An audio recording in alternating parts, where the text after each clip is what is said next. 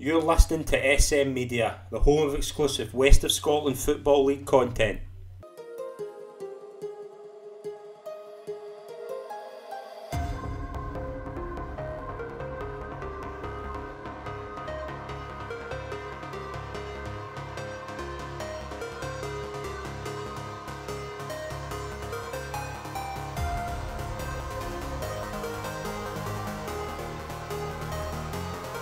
Hi folks, and welcome to the final SM Media West of Scotland football show of the season. I'm Scott McPike. It's an absolute pleasure to be your host as always. And to mark the end of the season, we are having a champion special on the show. It is a pleasure to welcome two title-winning managers this season. First of all, it's a pleasure to welcome the Premier Division winning manager, the manager of Beith Juniors, the one and only Chris Strain. Chris, welcome to the show. It's a pleasure to have you on.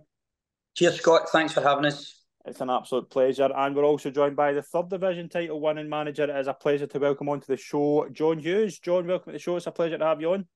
Thanks, Scott. Appreciate it. Thank you. It's a pleasure to have you both on. We're looking forward to this. We're going to obviously review the kind of 5 leagues as a whole, chat about both sides and your title winning journeys as a whole. Strainy, obviously your season had finished a wee bit earlier than the other leagues, but how good has this season been for yourselves? Obviously, Beith winning the league. We'll kind of start for the beginning. Taking the job in the summer, what was it about Beith that stood out? I know that obviously kind of this last season you had a difficult time, but coming into a job like Beith, what was it that stood out about the Beith job for you? When I left Coinning, I was adamant probably that I was going to have a wee bit of time out. And the Beith job came up and the guys spoke to me, and initially I thought, looking at the league position and stuff, you're thinking, it might be, a bit of a struggle, and you think to yourself, is it the right time just to go back in?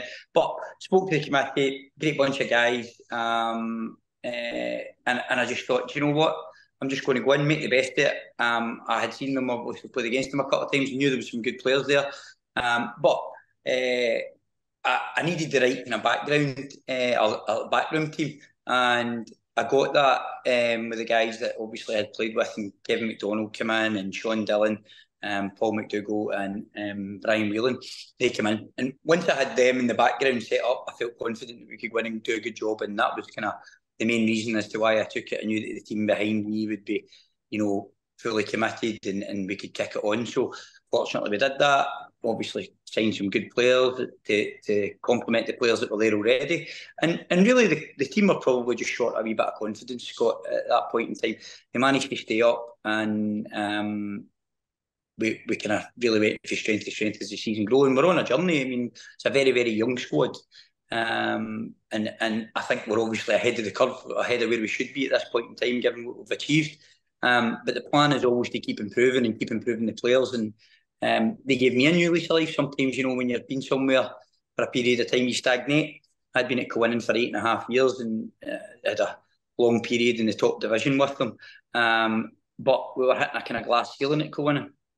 And for want of a better word, we've went on to Beith, and it's just worked. There's been synergies all over the place in terms of how the boys are driven and how I want to drive them and kick them on to do as well as they can do. But it's, you asked me what attracted me to the job. Beith have had success over the last, 10, 15 years. They're a well-run football club. It's not an accident that they do these things. They've had they had a couple of bumpy years there, but everybody can have that. And I just think when I spoke to the committee and the guys involved, that they've got a passion for the football club and they wanted it to kick on. And fortunately, we've done that, and it's been a great season for us. Absolutely, yeah. And John, a kind of different situation as well. Obviously, getting into Vale, Clyde. Colin had obviously done really well in the time he was there this season before he got the Athley job. Like, a kind of similar question to yourself. What was it about Vale, Clyde that attracted you? And was it a kind of good situation to get into when the side were doing really well? Obviously, had a good run in the cup as well. How did you kind of feel about when the Vale of Clyde job come up? It was a bit of a strange one. I was actually out taking one of my close friends' team session that night, and I get into the car after it, and there was 2 missed calls and a text message for the chairman, John Morrison. I've got good relationships with a lot of the committee, or all of the committee at Vale, Clyde, having been there before for a period of about 18 months, just before COVID, when I left to go to East Kilbride. And it was I'd basically got across the Erskine Bridge on the way back from Mount Blow, and I had accepted the role.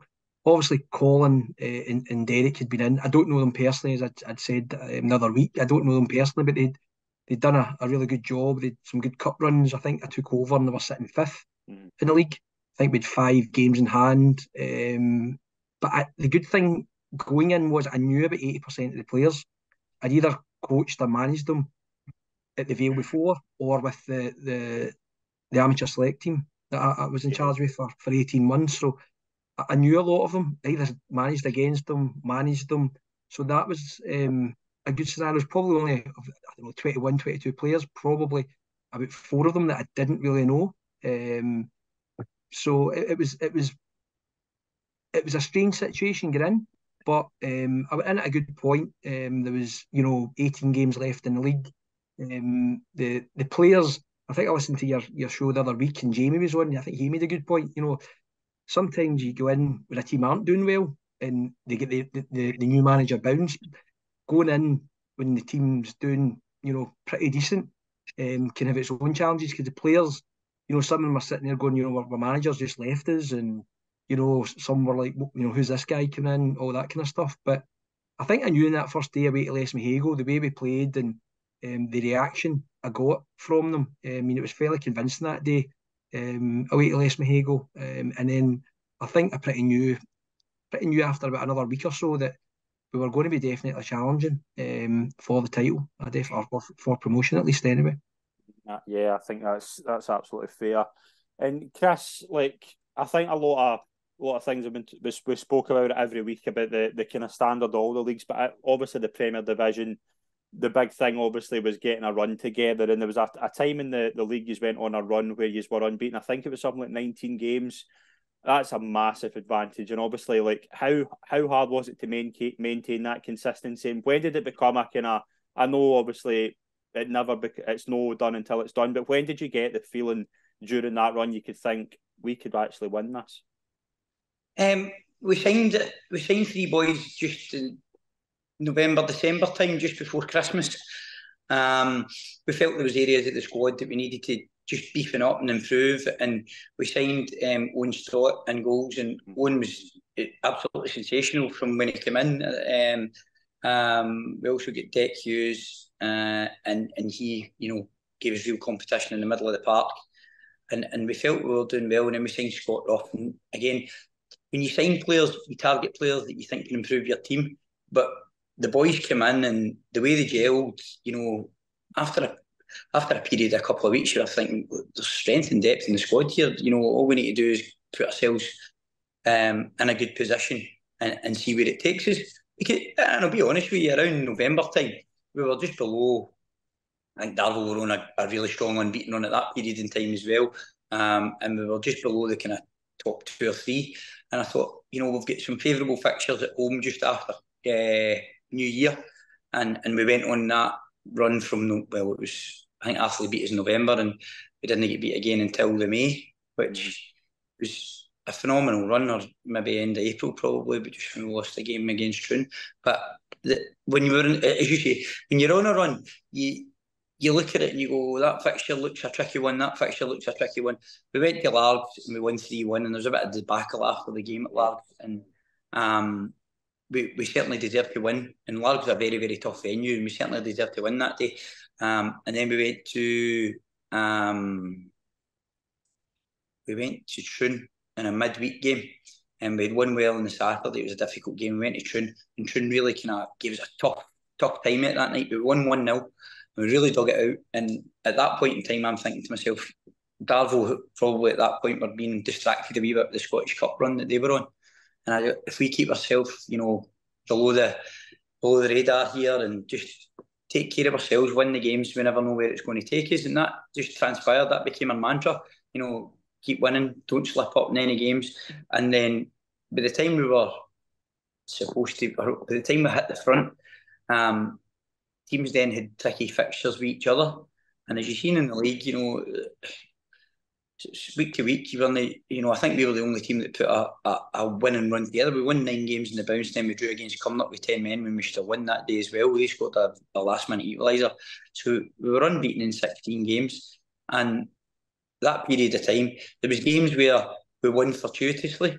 We won up at Glenafton. We weren't fluid at all, and we won 2-1. Difficult place to go and win. Got a horrible record there as a player and a manager.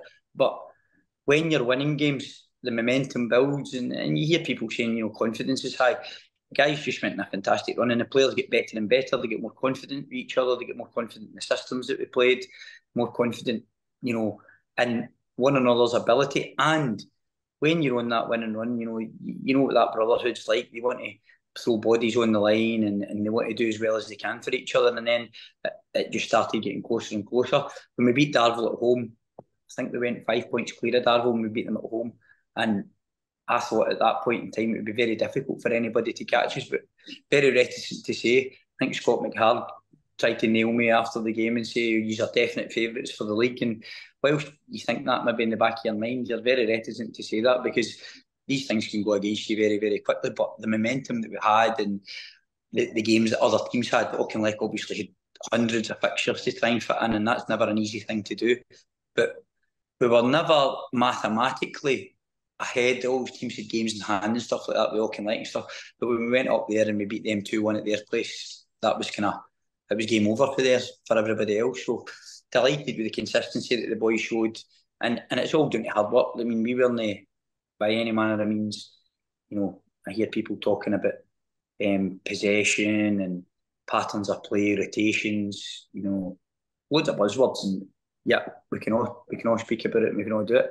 The thing that got our team over the line was their endeavour, their hard work, their determination, fundamentals that you breed into the boys. But I didn't need to breed it into them. They have them. They've got strength of character, and everything that we speak about to them is managing their behaviours. And I don't really need to manage their behaviours; they manage them themselves. Great bunch of boys, and as I say, don't think anybody else put that run together. Maybe Darvel at the start of the season, but we hung on to their coattails, and then when we got in front, it was just keep it going. And fortunately for us, we won the league.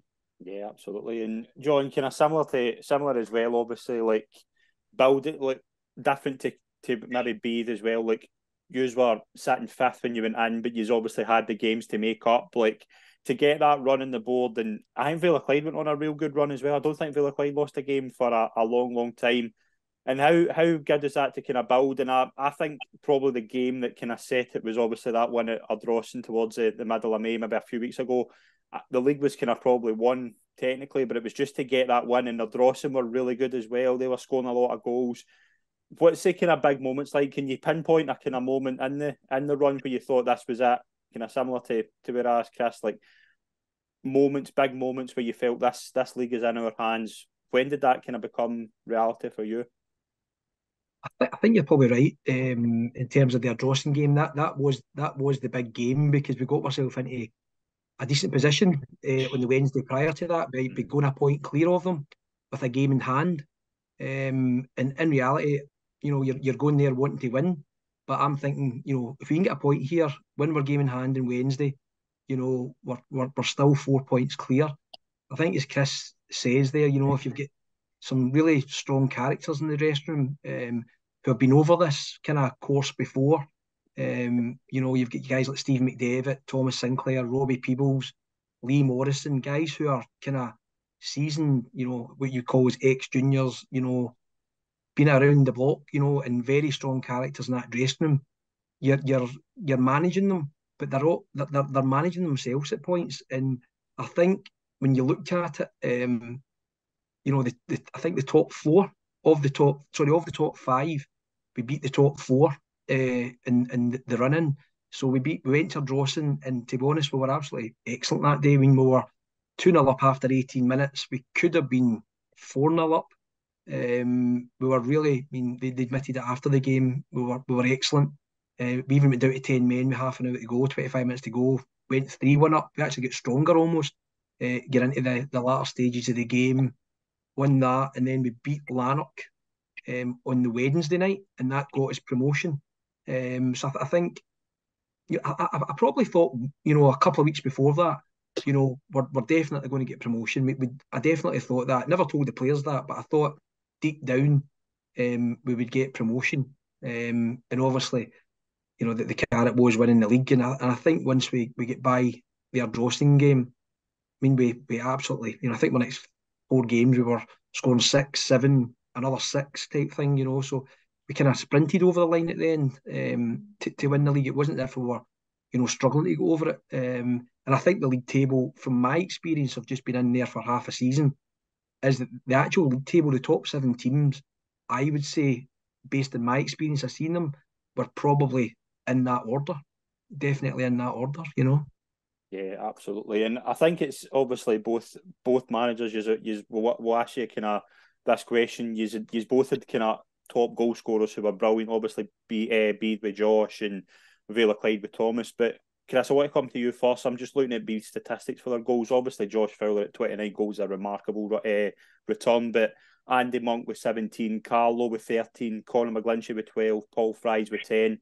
There was just this brilliant balance, and I'm sure you'll agree with obviously a young crop like Josh Fowler, Daniel O'Neill, Scott Ruff coming in, but you also had a lot of good experience with Carlo, Conor McGlinchey, Paul Fries. The balance was just tremendous with that B side this season, I thought. Yeah, Josh will know thank you for saying 29 goals because he's claiming 32 goals somewhere. But the goal scoring, it's not my teams, but my kind of philosophy, if you can have that, is you want to be on the front foot, you want to be playing attacking football, and we create chances. Josh and Andy, married off pretty well together, hit it off well. Carlo's got that wee bit of magic within games where he can open teams up in tight games. You've probably all seen the goal he scored against Darvel to kind of clinch that game. The front three had a lovely balance and a lovely think about them. But the thing that struck me was the work rate from them. It starts, it's craft and it's probably a wee bit, how would I say this? It's cliched to say that your front three are your starting line in terms of your defence, but they work their backsides off, put pressure on teams. And we had a wee tweak of formation and it worked for us. We went, we were playing probably with 2 up top, we went to 3, and it really worked. The balance was good. And as you say, we've got good experience in the team as well. But the real part of it was, mentioning the same guys, but Owen came in. If we'd had Owen at the start of the season, I think we had 7 different goalkeepers at the start of the season. We were horrendous time with injuries to goalkeepers, and then a couple come in just to fill a couple of games here and a couple of games there that could help us out. And we dropped a lot of points in that period.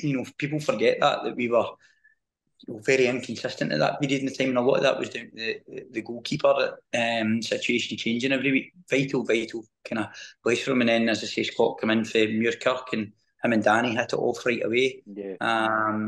And again, you're mentioning experience, but that the 2 centre halves, they're both 21, 22 years old. Goalkeeper's 24. You've got Stig Noble and Connor at either side of them who help the guys at the back. But fundamentally, it's a very, very young team, and that's great for me because there's loads of potential within the team. But there's no magic formula, Scott, in football. You're saying it looked good from a balance point of view. The thing that struck me was our fitness. It was incredible, and we pushed them hard right through the season. There was a period in time where we kind of eased off training, because we trained really, really hard in pre-season, and we were playing a lot of cup games and stuff like that at the start. And then we thought, maybe being a wee bit hard on them in terms of training, the recovery wasn't ideal. And we actually fell off the edge of a cliff for a few weeks, and we needed to up training again. And when we upped the training again, the boys just kicked on and responded, and that's testament to them and their commitment and their endeavour that they wanted to train as hard as they did throughout the season. And it paid dividends, because I genuinely didn't see a team that was fitter than us over the course of the season. Yeah, I agree with that. And John, yourself, obviously with Vale Clyde, Thomas Sinclair stands out with 39 goals, but Paul Donaghy's in there with 23. And there is a kind of mix. You've got Dylan McGuigan, Dylan Henry, John McHugh, we mentioned about Stephen McDevitt. I wanted to get a touch on Stephen. Obviously, his experience, obviously coming from where he came from, obviously being at kind of Cobble Park from Chapel, you'll know him well. How big was that kind of experience with kind of Stephen and Thomas in particular? Because they were kind of the driving forces behind that team, I thought. Yeah, no, definitely. I mean, I always spoke about the collective unit in terms of how the whole squad contributed throughout the time, not just before I was in, and then obviously since I went in. But I mean, I've known Sinky for a number of years. I know McD for a number of years. Both, strong characters. When you look at the goals, I think there was 130 goals in the league. This, we scored. Sinky's got like 35 in the league. Pablo 23. But I mean, the whole backbone. If you look at the backbone of the team, Sinky, Pablo up front. You've got McD sitting in the middle of it. You've got Robbie Peebles. At centre back, sweeper. Very, very strong characters. So I suppose they're all good in the areas of the pitch. You've got that voice at each particular area. But no, they were great. And you can see in the Player of the Year, Steve McDevitt won that, and Tom Sinclair won the Players Player, and obviously the top goal scorer. So they were rewarded, in terms of their own awards, and obviously they win the West. Thomas Sinclair won the West of Scotland Third Division Player of the Year as well.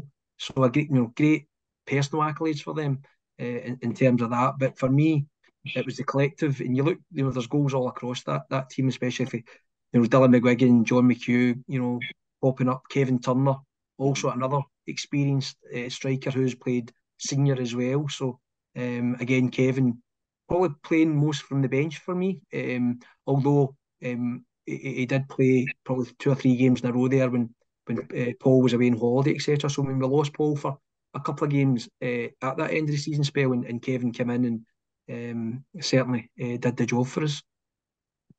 Benny, I don't know how to kind of phrase this question to you, but I noticed when you were your end of season holiday, you put a comment up about kind of who's going to. It was something I can't remember what I'm paraphrasing, but you said something about like when people think we're going to slip up. Like you could always see that chat was on social media, that there was a lot of people thinking like the big kind of side of Darvel would eventually catch and things like that. Like, how do you kind of convey that to the dressing room just to forget the noise? Because it maybe is different. You've been in the game a long time, but does the impact of that kind of affect a dressing room, do you think, or was it? I wasn't aware that they actually t-shirt things. I think somebody kind of said in an interview and they were going well or something like that for one of the teams. I honestly, it actually kind of, these things bug me. Right. It's, again, I don't want to be harsh on the boys or anything like that, but it's not for me. It's just, I'm a wee bit more old school than that now. I probably was like it as a player, but when you're a manager, your sole focus is on making sure everybody's, tickety-boo and we're doing the right things, and you don't want to antagonise people or anything like that, certainly. But again, players have got to have their moment in the sun. But it was obviously evident for them that they were talking about these things, people maybe talking about them behind the scenes or whatever else. Their sole focus every week was to go out there and win 3 points and see where it took us. And it's still the same. As I said at the start, we're probably ahead of the curve in terms of where we thought we'd be in the process. But our kind of management and backroom team philosophy is to improve every week, regardless of, and it's cliched, but regardless of where it takes us, we've got the results, and sometimes, as I say, momentum builds up and you get fortuitous results and whatever else, but it's to improve their mentality, it's to improve their physical abilities, it's to improve their technical abilities, to improve their tactical abilities. And if we get better and better, then there's some boys in there that are really, really good footballers. And the message for me all the time is concentrating on football. And they did that. They let their hair down at the end of the season. We all went away a trip, which was absolutely brilliant. I think there was 19 in the squad, and I think 2 couldn't make it. So the togetherness was there. I've not been involved, I've been involved in good teams that won leagues and such. Like, I've never been involved with a bunch of boys who were a good bunch of characters and married in together. And there's people behind the scenes, Blair Rossiter's first season in junior football, he's running about calling Nicky Docherty Uncle Nicky. Now, Nicky didn't play anywhere near as much as he liked, but, they look after each other, they had each other's back, and that was evident whilst they were on holiday, it's evident in life. They go out together, I try to keep myself away from them as much as I can because they bust my chops while there. But from a social perspective, they certainly got together. And as I say, we've lost probably 5 of the guys, 6 of the guys have left us just for want of another word. And now I've got real reservations about bringing people into the group because they are such a tight-knit group. But the difficulty for us will be how we kick on for there and how we make sure that we have the same season again or better, because we didn't do particularly well in the cups. Shots put us out both cups, which were, they deserved to on the days that they put us out. I'm trying to think, did we go to another cup? West. Shots put us at the West, Shots put us at Junior Scottish, and I'm trying to think if there's another. The South Challenge Cup. Can't remember who put us out, but we weren't very. It was large. It was a 4-3 game. That's right, yeah. 4-3. So we want to do better in the cups. We want to do better. You want to improve, but the chemistry and the camaraderie between that group of players is exceptional. And as long as they keep their t-shirts and their slogans to their tail, then I'm not that bothered. John, is that the kind of same for yourself? Obviously, like you can tell there's a togetherness obviously seen with the title celebrations. But one thing that always catches your eye with Vale Clyde is the support, just their excitement when you won the league as well. It'll be similar to Beith as well. But how important was that to have that kind of back, and especially going in like when you did when they were on a winning kind of formula? How important was it to be accepted by the dressing room and that kind of to see that kind of chemistry develop? No, it was very important. I think the first game I went out, the young ultras had this, welcome banner, etc. So it was good to see, But I was joking to folk, there'll be Hughes must go the following week type of thing. But no, it was good to see. And they're right behind my dugout, so it's like constant noise. Like you can't hear yourself think. So no, the support's been great. They've been to away games. They travel on a bus, they travel on trains, they get there somehow. So there's a hearty band, probably about 20 to 30 of them that go to the away games. There's probably about 40 to 50 of them at our home games. So it definitely adds to the atmosphere. In terms of the players in the group, a lot of them have been, friends for years through various things, not just football, and they are close. And folks said we had a blip in a couple of games. One was probably my fault, changing the team by 6 players, and we drew a game and then we lost away to Larkhall. But to be fair, Larkhall, they finished the season second, and as I said, they were, for my money, they were definitely warranting of that second place. So that night, we could have got a draw at the end. We certainly played well, or a lot better in the second half. But there was a few harsh words said by myself and Chris at half time and full time. But to be honest, at full time, whilst there was a lot of harsh words amongst them, it was never going to ever come to anything because they know each other, that well. Probably 5 or 6 of them, 7 of them. So, they dealt with it. I dealt with it, and we really never looked back after that, to be honest.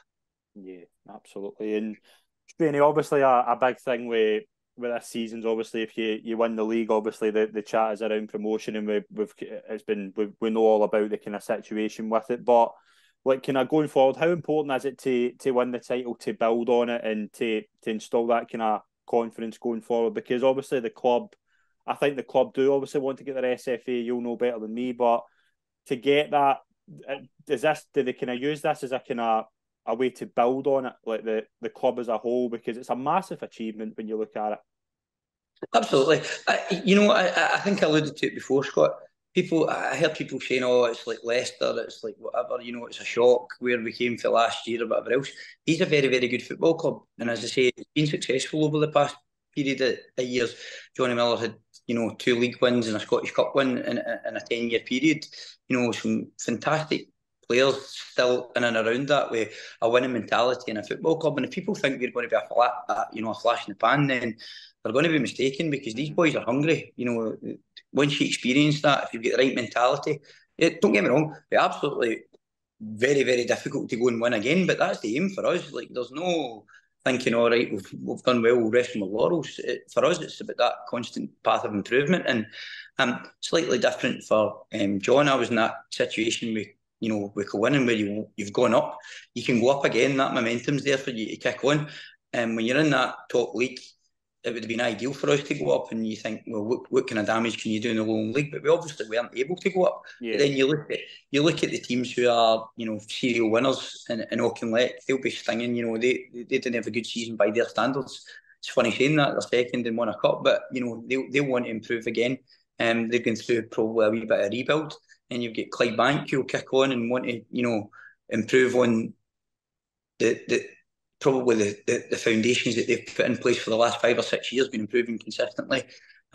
You look at Darvel, who, again, Michael leaving, there's been a bit of upheaval there, but certainly with the financial clout that they have and the players that are already signed there, and the players that I know they're speaking to, because I'm speaking to half of them and all, but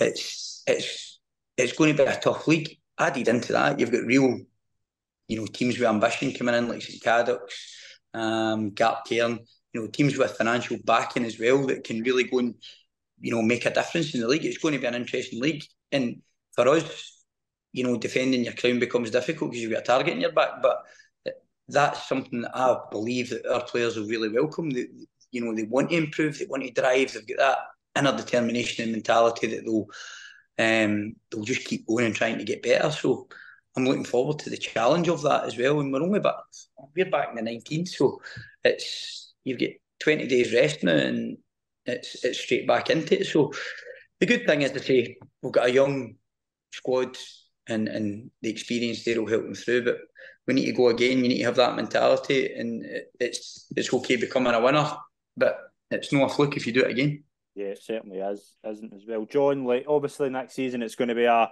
second division. It's going to be obviously another step up. How are you kind of preparing for that as well, building on the title win? And there's going to be a lot of good sides in that second division. So how important is it to be ready for it?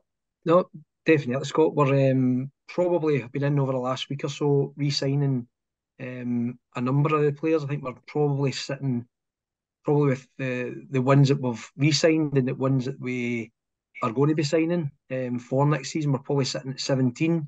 I'm looking at 3 players that I'm hoping to get a decision on over the next couple of days, and that'll be me pretty much done, and I think I'll be pretty much happy with that. Obviously, there's going to be a couple of folk coming in during the pre-season to have a look at as well, and as we all know, some players will come in, some may go during that period as well. Just it depends on who becomes available. If some folk aren't really coming into the group, I think as Chris says, we've got a really good group there, and it's easy to say, we'll keep them, but I think any manager worth his salt wants to improve on what he's got, and that's what I'm doing in certain areas.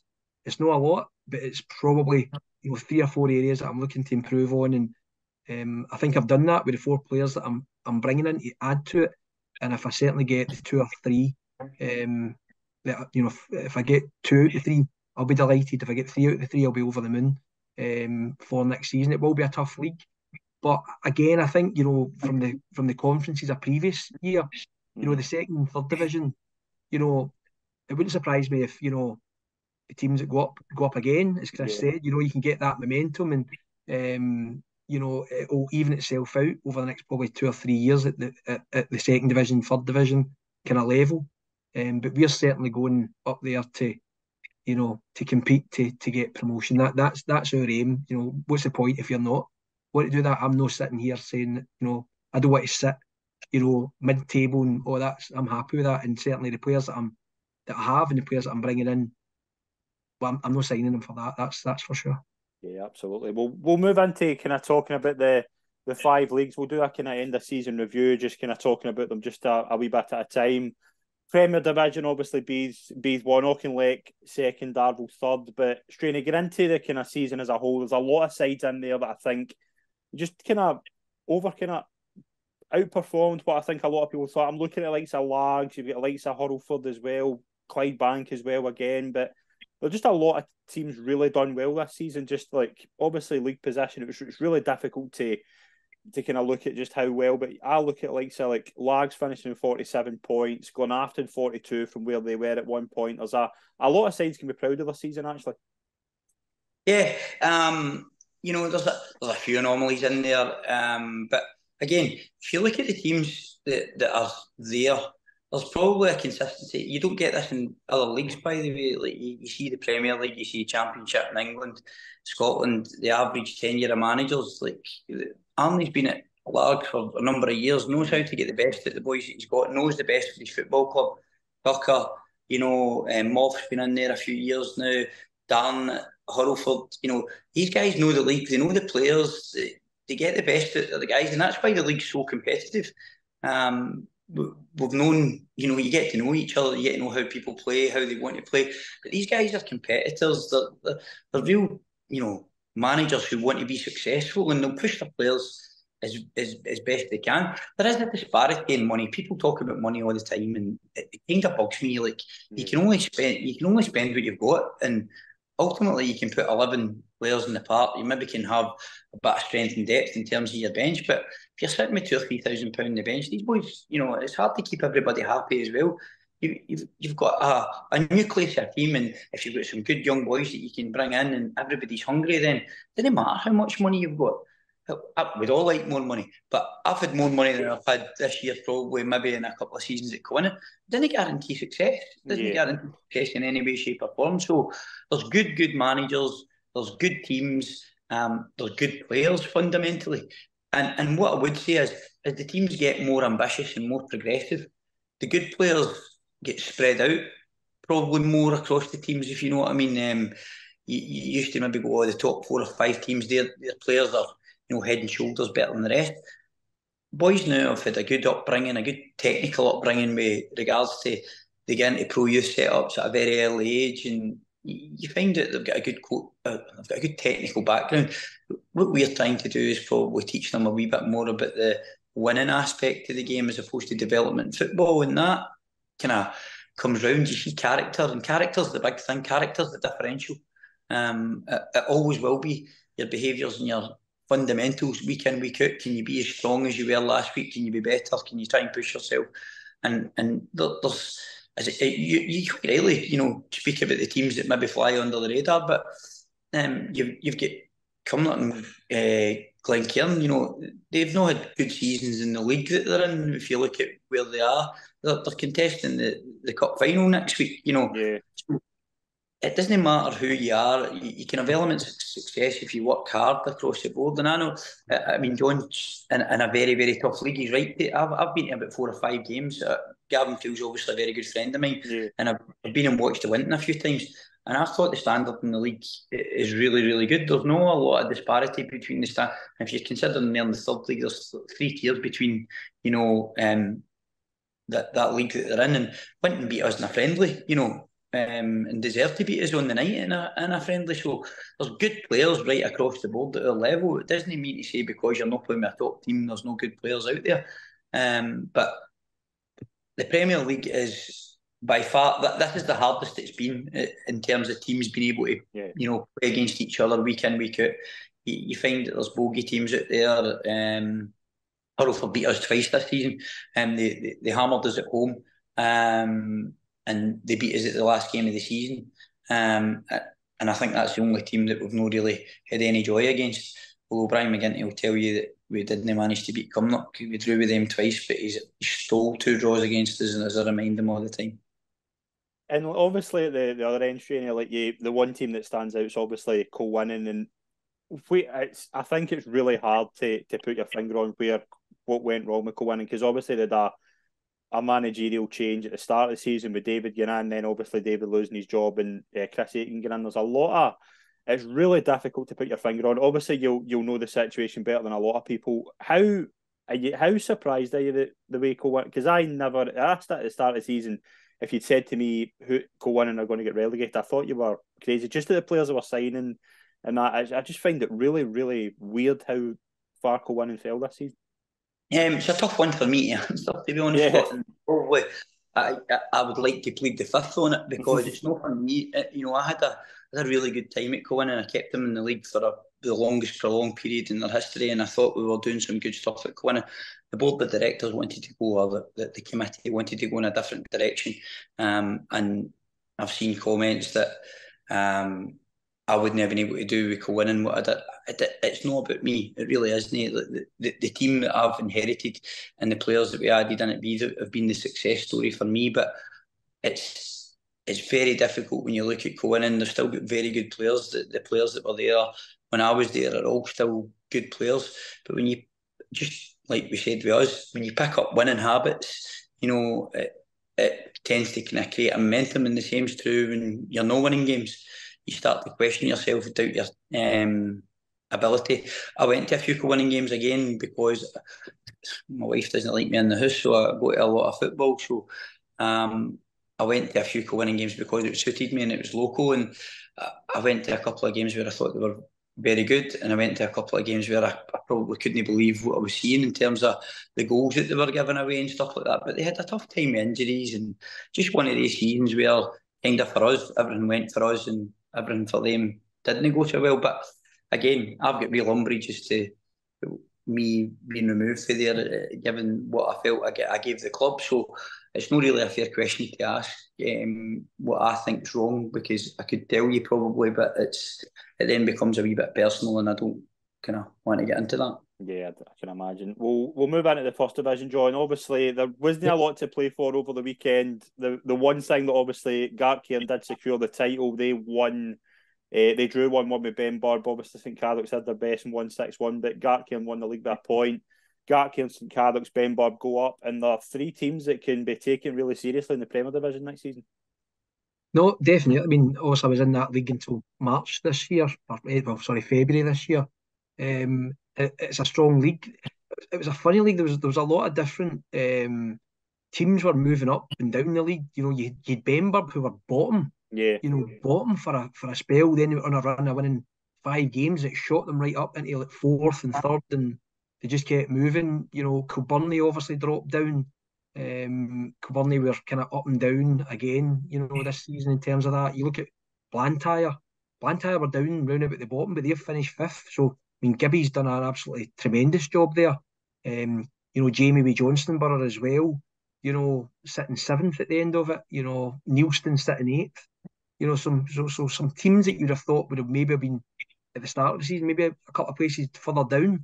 You know, if it had great seasons, the Drum will obviously be very disappointed because, you know, they were looking to get up this year and just, you know, narrowly you know, didn't make it. You know, 4 points at the end. I think they'll probably look back on it. You know, some drop points at home and not really getting over the line. Whereas Benburb, St Cadoc's, and Gartcairn all going up. I mean, as Chris says, Gartcairn, you know, good club, you know, well ran. They've got the full youth set up there who'll help that in terms of, you know, what Mick's going to do there. And I'm sure they'll be strong.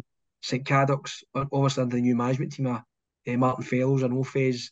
I had his younger brother this season at Cumbernauld, who went on to play with Benburb. But, you know, he's got in there, and it's going to be pretty much a whole new team. I see they've put a few players up for sale tonight as well. So, again, big changes there. And, you know, how that works, you know, only we'll find out next season. But, you know, there's wholesale changes at that club. Gartcairn, I'm sure Mick will bring in, you know, a number of players to supplement what he's got and what he wants to keep. But, you know, 3 strong teams. Benburb last season, I think they beat us 3-2 after it's been 2-1 up, and we beat them at home. But, you know, Benburb team never ever stops. You know, they're very direct in their play, but they've got some real quality, especially in the forward areas. You know, so I think those 3 going up will make it an even more interesting league next year for Chris and all the rest of the teams in there. It certainly will. And Chris, the one thing that stands out obviously this season was just how many good teams there were in it, and it shows you just how solid a lot of teams have. Like Drumchapel, Kilburnley are obviously going to have a new management team. Johnstonborough brought in 2 top-class midfielders for that league, and I think it's going to be more of the same next season. I think you give a lot of solid sides in there going for promotion. Yeah, I think I kind of alluded to earlier, it's the ambition of the football clubs now. You know, people talk about the pyramid in terms of there is a bottleneck towards the Lowland League and obviously getting into the SPFL. But clubs want to push themselves as much as they possibly can. They want to get as high as they possibly can. And managers players. You know, everybody's got ambitions to play at the best level that they possibly can. I look at that league next year and I'm thinking to myself, you know, it's a real tough league. You could throw a blanket over 5 or 6 teams and think, you know, it's going to be a scrap for promotion again. But similarly, at the bottom end, is again, what I was talking about, there's a levelling out of the teams that maybe had a great season when the conferences were there, and they've maybe not got that ambition to kick on and go further again, and they'll, you know, find their way back into what was maybe known as the district leagues, kind of a certain period in time. But fiercely ambitious clubs like Vale, Clyde, Winton that are going into that league that want to push on and get a championship and get, you know, see if they can get to the Premier League. That's what it's about. It's about, you know, the committees, the clubs. You alluded to the fact that, you know, Vale, Clyde have got a great wee support there. You know, supporters want his success. You know, they'll be there when they're winning. And the nature of the beast is that when you're not winning, then the crowds drop off and stuff like that. So everybody wants that wee bit of success and that slice of success. And that league will be a real dust up next year, as will the league above. And I think you're starting to see now that teams are finding their level. And when they get to that level, it becomes a real scrap to stay there. Yeah, and John, towards the kind of bottom, obviously Cumbernauld, your ex-team obviously relegated as well. Bonneton, I think Bonneton as well are another team that deserve a lot of credit to even be in the kind of position where it went to the final day for them. I think it's a marvellous achievement for Ross. WOSFL are going to go under a transition in every sense next season. So kind of those 3 sides, like Cumbernauld, obviously, I'm keen to get your thoughts on Jamie and Chris going in there, and they obviously couldn't manage to save them their first division spot, but there are 3 sides who could just as easily go straight back up. No, definitely. I mean, I think you were talking about Bonneton there. Ross, you know, did a great job there, and they were sitting mid-table, but they played a lot of games. And teams are catching up, and they were obviously would be sitting there going, you know, hope a couple of these teams lose and we kind of stay in the league. Cumbernauld, you know, a great club. I spent, you know, just under 2 years there prior to Tony, myself, and Chris leaving. But a great club, and I'm sure they'll bounce back. I mean, Jamie and Chris are 2, you know, a great management team. So they've been over the course before in previous division and got promotion, etc. So I'm sure, you know, especially George at Cumbernauld, he'll be desperate to get the club, you know, back up the leagues, and I'm sure he'll be, you know, with him and Jamie and Chris, they'll certainly be doing that. Obviously, Ross Vale, I know Kevin Kelly really well. I've known him since he's been a kid, close to his dad. So Kevin will be certainly looking to progress them again next year to get promotion. I've had some conversations with him over the last few weeks, and they are actively working well to get the squad right for next season. So, you know, that league that we'll be in will certainly be competitive. And as Chris was saying, and I think, you know, folk can say what they want about, you know, the pyramid and, you know, the West of Scotland League and if it's good or for bad, but I would certainly say over the last,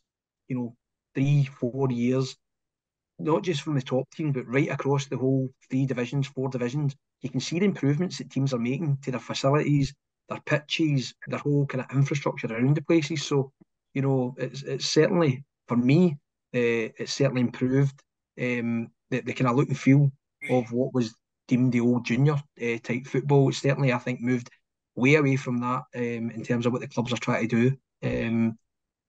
You know, on all fronts, you know, we are trying to push this, you know, over the summer. We're extending facilities in terms of spectator space within the clubhouse and all that. So, you know, all clubs are working hard, and I think, as Chris said, all divisions, there's players there that could play, you know, in the top league, you know, first division, championship, whatever you want to call it. There's certainly quality throughout the league. Chris, second division, Renfrew, Ashfield and Maybole will be going up. There's a lot of sides in there that I think deserve a lot of credit. Renfrew obviously won the league. I've been very impressed with him this season, scoring a lot of goals. Ashfield as well, really good. So again, just a kind of similar thing. A lot of sides that are going to look to kick on again next season. Yeah, Jimmy Quigley done a great job there. Somebody again who's been in and around the club for a long time. You know, they suffered a couple of relegations when they moved from Western Park to the new Western Park, and they've got their set up there going well. Boyd Ivers scored a lot of goals for them as well. So Renfrew a good addition to the league above, certainly with facilities and the way they want to play. You've got, I think you said there, it was Ashfield and Maple that came up behind them. Ashfield again, you've got people work tirelessly in the background. I know Big Maxie works in the background there to make sure that the whole club is run for the community, and to get that wee bit of success again shows that they're coming back on the track. And I mean, you know, the area that they're in is a very competitive area for players. They've got Perthshire in there about there. They've got Petershill, you know, good, you know, Glasgow clubs that are steeped in history, and they'll relish the fact that they're coming back up again and look to kick on. They've got some good players in there as well, scoring goals and stuff like that all the time. Anytime you see Ashfield, you know, they're a very forward, progressive thinking football playing team. I went to see Maybole actually last week, and you know, they got promotion quite comfortably, Maybole. But Maybole's probably a team where, if I look at them, they're full of experienced players. Yeah. You know, they've got a sprinkling of youth, but Carlo's been there forever, and you know, there's a kind of consistent pattern that I'm kind of speaking about. These guys that do the best for their clubs, that are in situ for a long time, have maybe been given plans in place that are not just, you know, flash in the pan type scenarios. Jimmy went in there, you know, after a couple of relegations, and it's took him maybe a year, 2 years to bring through some of the young, exciting kids that he wanted to bring through, and Renfrew are reaping the rewards for sticking to their plan. And that's what you've got to do, because the bumps in the road, that resilience is the thing that keeps you going as a manager. You sometimes wonder why you're doing it, because there's more down days than there is up days, in terms of there's only one team that can win the league. There's only, you know, there's only so many cups that you can go and win, and you know, you have a lot of days where you question, why am I doing this? But it's the love of the game for the managers, probably at their level. You know, we're not doing this for financial rewards, certainly. And again, you do get rewarded when you push boys on and you can see them going better yourself. There's absolutely no doubt that's a rewarding part of the job. But there are some tough times, and you deserve that wee bit of break, I think, if you've done it for as long and weary as some of the guys have. And it's good to see that clubs are, you know, they don't look at the telly as much, I suppose, and look at, you know, board of directors giving, you know, like the boy Potter 60 to 80 days, and some of the players don't fancy him, and then they go, you know what, it's easier to get rid of him than it is to get rid of 12, 14 players. So it's a different beast, but I think it's a good one. And again, that division, my son played in that league with Ardale. They were unlucky to go down in the end. But teams like Maryhill, you know, young manager in there. And again, they're striving to get themselves back in the map. And some good traditional old junior clubs that are in that league that you think, if they get things right, they could be on the up again. But they need to get things right. And this is where the pyramid's good, because you've got clubs like Fanart, West Park, you know, new clubs that have come in who think, do you know what? We can really upset the apple cart here. And if the old traditional clubs don't get their finger out, they'll be left behind. And that's where that competition breeds competition. And I think the lower leagues, we took Scott Roth from Muirkirk. Yeah. Scott was at Benburg 20s before that. And when I look at, you know, Scott coming into us, I've took a chance in Scott. And again, I'll kind of probably give Big Derek Wingate and my dad a kind of, what did I say? A bit of praise. I'm not really good for praising my father right enough, but I sent him to watch Muirkirk because Dexy told me about the boys, and I didn't tell him who I wanted him to go and see. And he came back and he said, "Oh, there's a big boy plays centre half for Maybelle, for Muirkirk, sorry."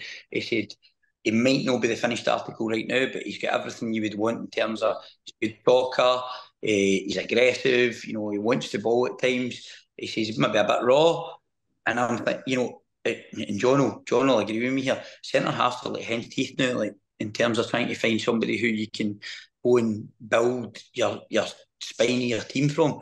And I thought, you know what, it's just worth a chance. And fortunately, his manager, you know, agreed that the step up, you know, would be good for him.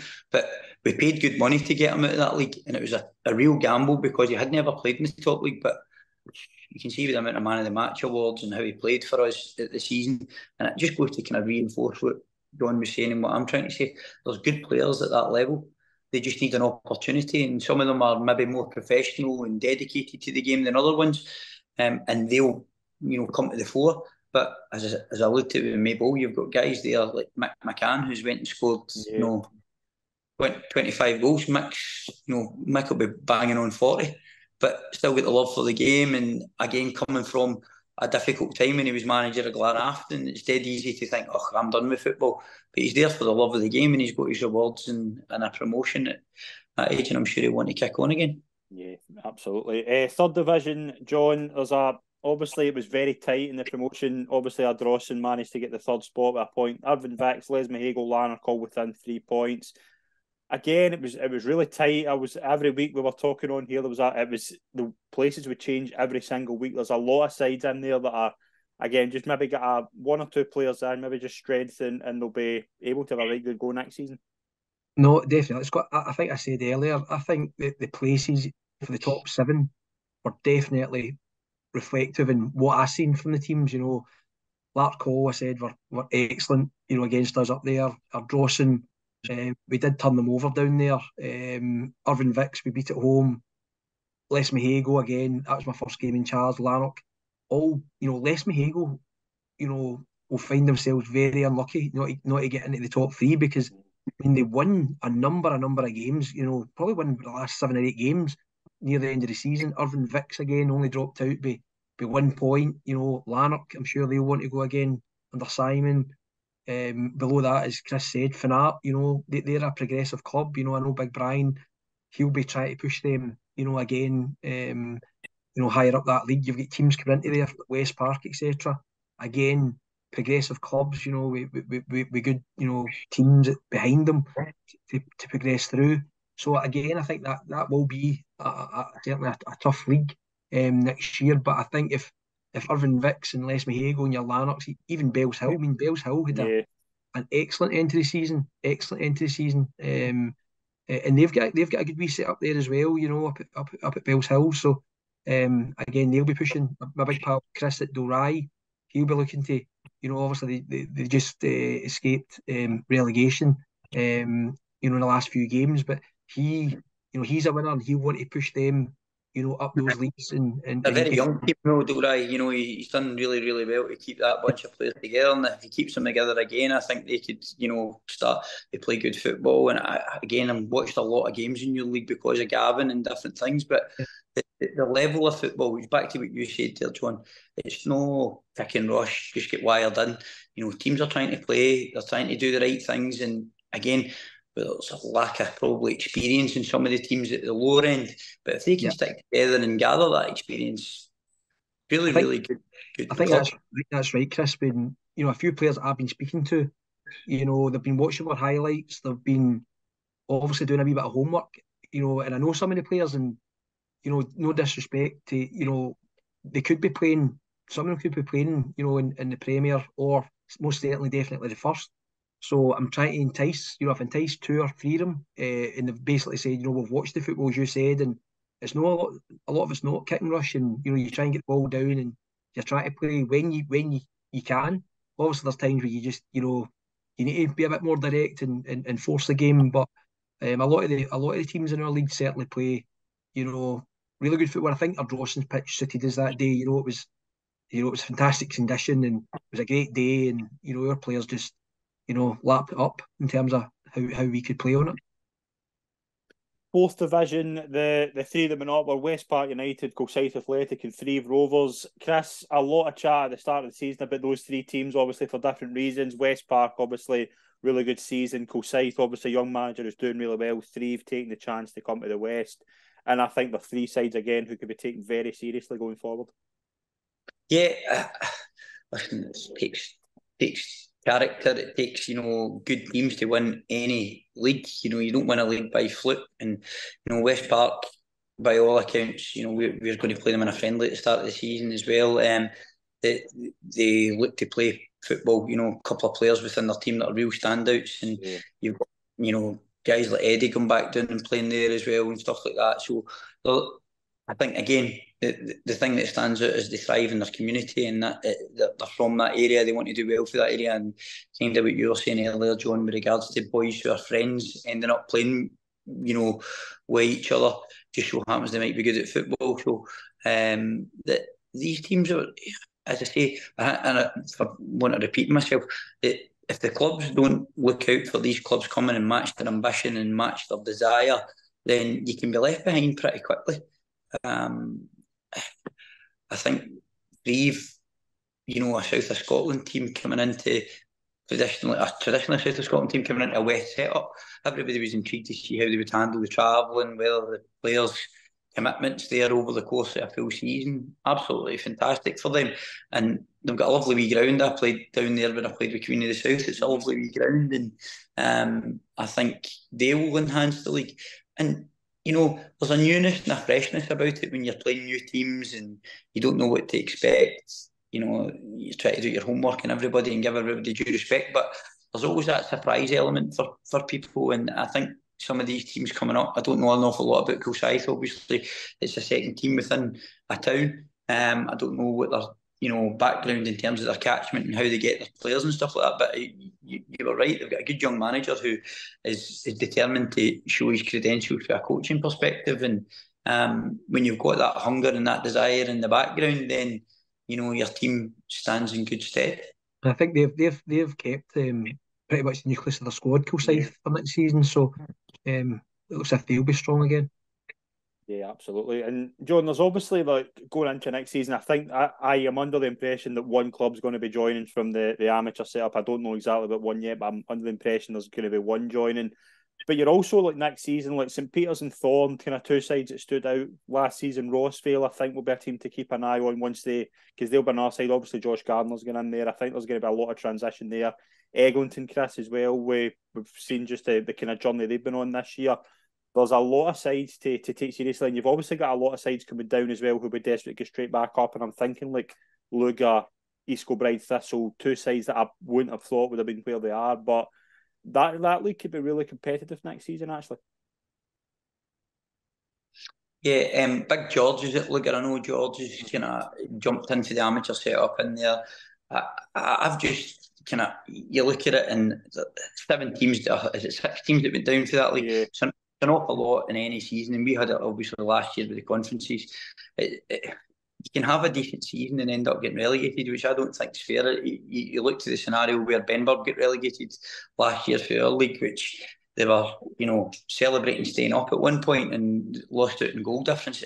It's no fair to relegate, 6 teams, but there's an even and out, as we said, and these clubs might take stock. There's been a difficult journey for a few of these clubs over the period of time, and you look at maybe clubs like Saltcoats and things like that. I know locally for us put a lot of effort in. Yeah. Eglinton just starting up, trying to give boys in the town who, and again, this is where there's a bit of disparity between under-20s football and amateur football. I'm always somebody who says, doesn't matter their age, get them into the men's setup as soon as you can, and you'll develop them. You'll develop their character. I've seen a lot of 20s games on Friday nights, and yeah, well, you're technically gifted now, but the game is without a doubt a development game, and then there's maybe a lack of discipline in the game. I've seen some of the tackles, and you're going like, wow, you wouldn't get away with that. There would be a hairy-arsed man, telling you can't get away with that, son. Keep your discipline, sort yourself out, and they learn. Everybody makes mistakes, but that's where you learn. But you don't learn if you're doing the same things week out in the same peer group and you're not being challenged. And that's where amateur football's really struggled with the kind of uptake of 20s and 19s. And I was all for the 20s at our kind of age group, because I think it was going to be a good thing to try and bleed players. But this is what I'm alluding to with the clubs at the back end, and amateur teams for that matter, that the jump from the kids for the 20s to the Premier League and the First Division is too much. Yeah. It's too much physically and it's too much mentally.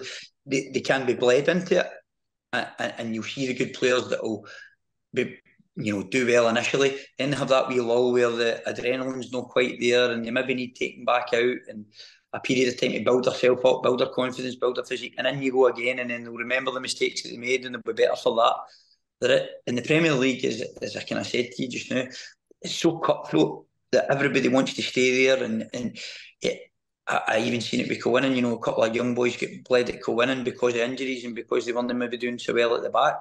Young goalkeeper Ewan Henderson's a very good young goalkeeper, but made a couple of bloopers where he should do better himself, and he probably could have done with getting taken out at that time, but couldn't he? But this is where, if they're doing really well and they're playing with men and learning good behaviours at the bottom end of the divisions, they'll come up and you always find your level. But I think it's taking too long for boys to find the level. I'm looking at my own son who's 19 just now. He went and played with Ardea, and he'll take a lot for the season. It didn't go as well as he wanted it to go, but he'll take a lot for that season, and he'll learn from that, and he'll use it as a driver to kick on, or he'll end up playing at that level forever. And I think merit is a big thing that we miss out. I think there's a sense of entitlement that boys maybe feel attracted to a tracksuit and think, well, I play with this team and I'm with them. I think it was a couple of years ago, Brendan Rodgers was speaking about Celtic, and he said, you don't play with the team, you're affiliated to the team. Until you're in the team, you're not a Celtic player. And I think that a lot with the boys, go and play where you can play to better yourself, and then you'll find where you get to in your just kind of footballing journey. And I think a lot of the teams at the bottom end are trying to provide the facilities for them to do that. I think you're spot on, Chris, just what you said there. I think my experience over the last, 8, 9, 10 years when trying to bring boys in from the old 21s, it took them at least 6 months, at least 6 months to just acclimatise to the demands of, as you say, being in a dressing room with a hairy arse, 33-year-old, putting certain demands on them, kind of thing. And it takes them that time to just kind of get used to it. I mean, some, don't get me wrong, some do come right in. But in my experience, having a couple that, after the Christmas period, I've just said, right, you're going to play the next 8 games. And some have got moves, to Irvine Meadow and places like that, because it's taken that time and we've bedded them in kind of in the right way. But no, I think you're spot on in what you said there. Yeah, I couldn't agree more with what you've both said. It's been brilliant to kind of get that insight and to look at the season. It's been a real pleasure to do the show, and I really want to thank you both for joining me tonight's season review. Chris, first of all, thank you very much and congratulations on your title win. Yeah, thanks, Scott. Appreciate it. Thank you very much. And John as well, thank you very much for coming on. Congratulations and best of luck for promotion next season. No, thanks a lot, Scott, and congratulations again, Chris. Cheers. Yeah, you too, John. Well done for you, Scott. I've been keeping an eye out on this over the course of the season. It's not an easy job all the time trying to find stories and keep everybody interested. But the promotion level of football is something that we appreciate, because, as I say, it's not easy sometimes. So keep doing what you're doing. Thank you very much indeed, and thank you very much to everyone that's been a guest over the season as well, and everyone that's tuned in. Thanks very much for that, and we'll see you all next season. Enjoy your summer, and we'll be back soon. Cheers.